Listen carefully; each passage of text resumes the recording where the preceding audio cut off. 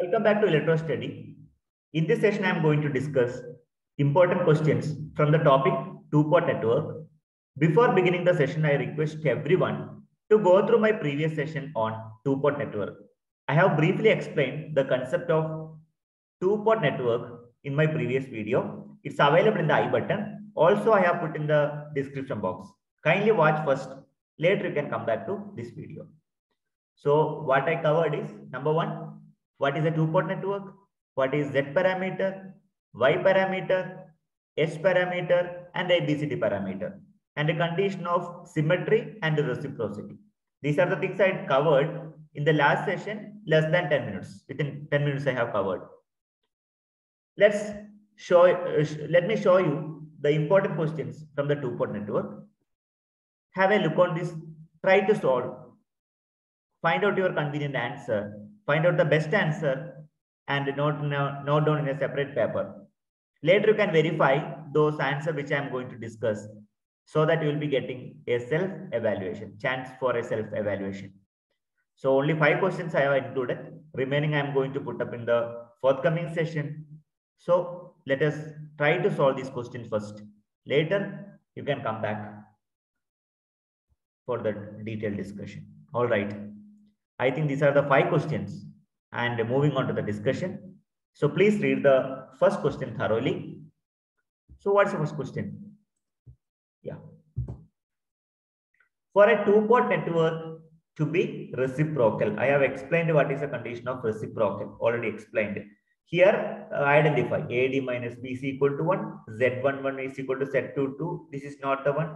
This is also not the one. Now these are the confusion. But H parameter we cannot apply directly. So moving on to the right answer, I'm going to select Y21 that is equal to Y12. So please select option A. Option A is the right answer for this question. Let's get started the second question. Answer for the second question. The short circuit admittance matrix of a two-port network is given. So identify which is the right answer. So this is actually a matrix, no? Okay, we call it as a Y parameter or Y matrix. Okay, this is a Y matrix. Correct. This is Y11, Y12, Y21, Y22. Here we can say that Y11 is equal to Y22. Also, Y21 is equal to minus of Y12. So let us consider the second condition. Y21 is equal to negative of Y12. Okay. Now what could be the right answer?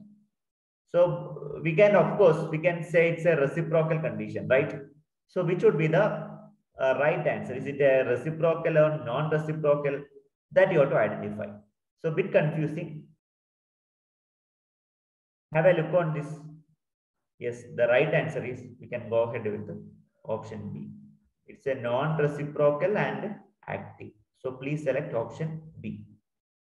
Any confusions you can put up in the comment box. I'm happy to reply. Okay. Now let us discuss another question. The network is having no source of EMF is called which one? Passive network, active network, electric network, none of the above. So, you know, active network does not require any voltage source. Any source is required for operating the active network. So the right answer for this question, I can go for option B, active network. So network is having no source of EMF is called active network. You must have studied about passive and active component. Like that, you can proceed with the question. Question number 4, a condition that a two-port network is reciprocal can be expressed in terms of ABCD parameter. You must have recalled what is ABCD parameter. The right condition for the reciprocal. Okay, like we can call option D, AD minus BC, that is equal to 1. So please select option D. I think it's the right choice among 4. Now I would like to discuss last question of this session. Two-port network are connected in cascade or series. The combination is to represent as a single two-port network. The parameter of the network are obtained by multiplying the individual, which is the right matrix, either Z parameter matrix or Y parameter matrix or ABCD parameter matrix or H parameter matrix. Actually, the right choice is ABCD parameter matrix. So these are the 5 important questions which I could select for you people. So kindly go through those questions.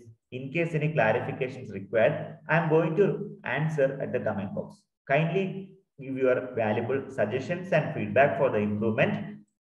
Wish you a happy learning. If you are watching this first channel first time, so please do subscribe. If it is really useful, kindly share with your friends and don't forget to give your valuable comment.